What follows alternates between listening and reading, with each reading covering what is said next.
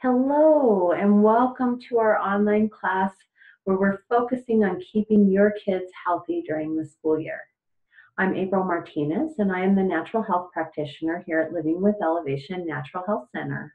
And I'm really excited to be able to share some of this information with you so you can make some better choices and healthier habits in your life and your children's life and keep them healthier during the school year, especially when they're surrounded by all the other little ones that are carrying all those fun germs that they like to share.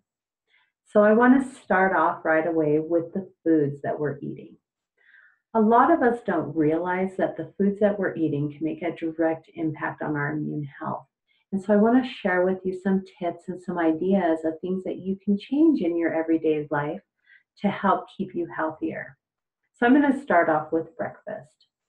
A lot of times with our children, we go over and we grab that box of cereal and we pour it in and we add our milk to it. And in reality, we're really not giving the children that nutritious breakfast that their body needs. We really want to stay away from pasteurized milks. We want to stay away from those enriched flours. We want to stay away from the sugar.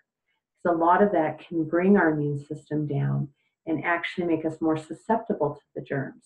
So some really great ideas that you can do is start bringing in like a smoothie. I mean, if we're in a hurry, a smoothie takes a couple minutes to make.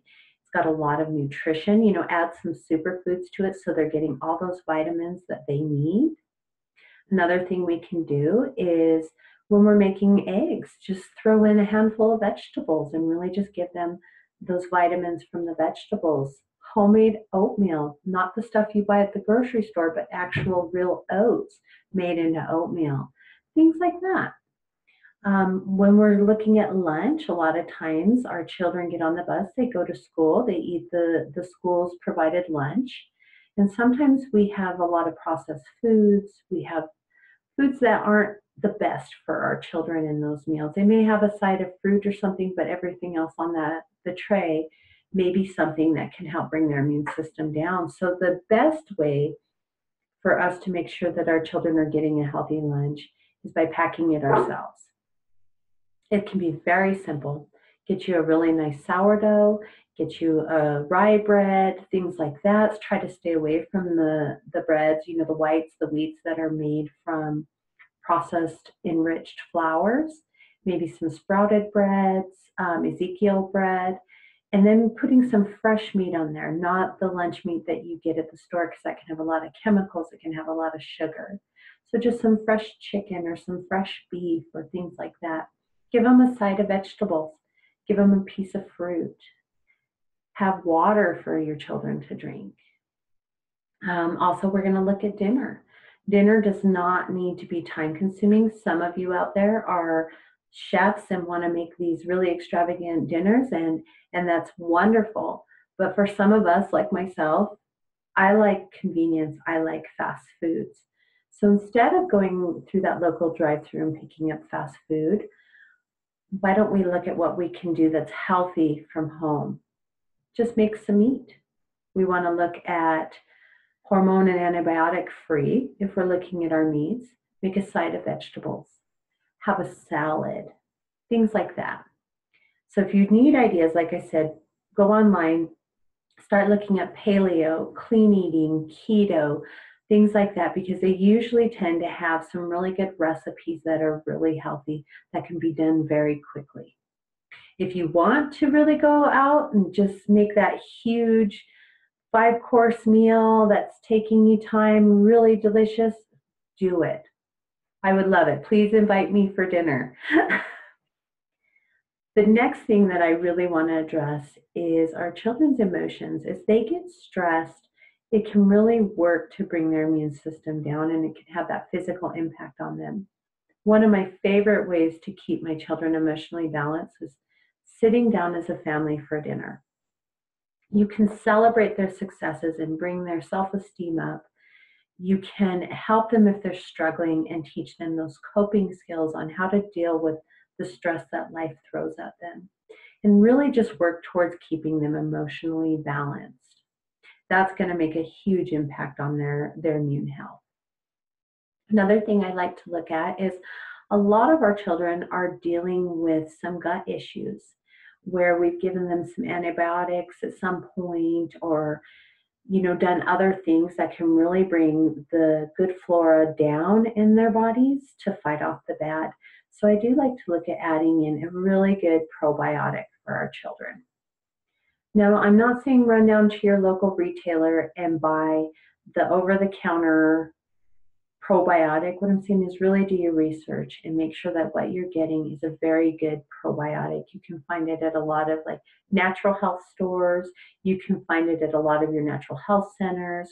Us here, we have a couple different varieties of probiotics for children.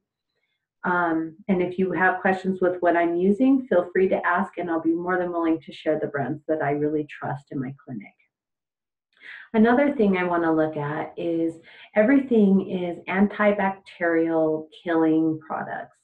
And a lot of times the stuff that we're buying is actually making the problem worse. Yes, it's killing the bad germs, but it's also killing the good bacteria that our bodies need. So I like to look at clean products when we're using for, hand sanitizers, hand washing, even cleaning. If you're on a budget, a great alternative for you is go on Pinterest. Pinterest has a lot of really clean cleaning materials or ideas that you can really make a lot of for very little. I want to look at lymphatic drainage with our kids. We want to open up the detox, one of those detox channels in our children. One of the best ways to do it is with movement. I'm not saying that you have to enroll your children into a sport or something like that, but just getting them to move around, getting that lymph to move and start draining out those bad toxins. Another really great way to do that with our children is through massage. You don't have to take them to a massage therapist. You can do it right at home. Rub their arms, rub their legs, rub their backs, things like that. Really try to focus on the areas where there's bend, such as armpits, behind the knees, things like that. It's also a great bonding experience for you and your child, and they enjoy it so much. Our next thing that I want to discuss on is essential oils. You can use certain essential oils to help really boost up the immune system. And if you would like some suggestions, feel free to reach out to me and I can give you some suggestions. I can also give you tips on how to use them safely with your children. Next, we're going to talk about having herbal remedies at home. Having them so when your child comes home and you've gotten that note that this weird germ is being spread, where you can be proactive as the parent to really try to boost their immune system so it can fight it off as your child is exposed to it at school. I really like Dr. Christopher's products. He has a great line of children's products. One of the ones that I think every home needs that has a child is called Kitty Well. Oops. Oh, and it's backwards, sorry. I love this. It is great for the cold and flu season. And you can really start it right away when you do get that notice that your child has been exposed to something. Or also if your child is just starting to get a little ill, you can just start working with it. If there's no side effects, it's all natural. That is actually my all-time favorite herbal remedy to have on hand for children.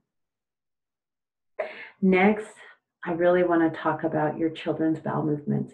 We need to make sure that they are able to eliminate toxins through their bowels. Have those conversations with your kiddos.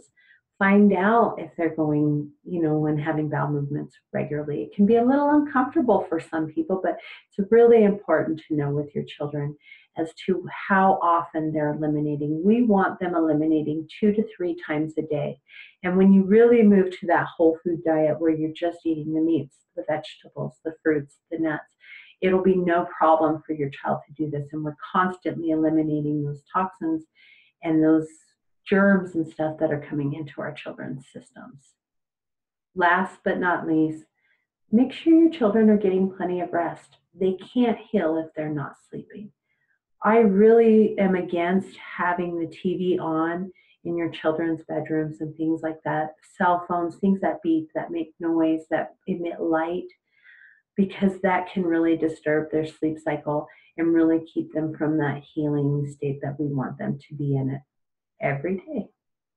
So this is just kind of some ideas for you. If you would like to download my handout, all this information is available on my website at www.livingwithelevation.com under the download section. And if you ever have any questions, please reach out to us as a resource, and we would love to be able to help you with some ideas or some tips on keeping your children and yourself well during that school year. Thank you so much for coming. I hope you enjoy the rest of your day.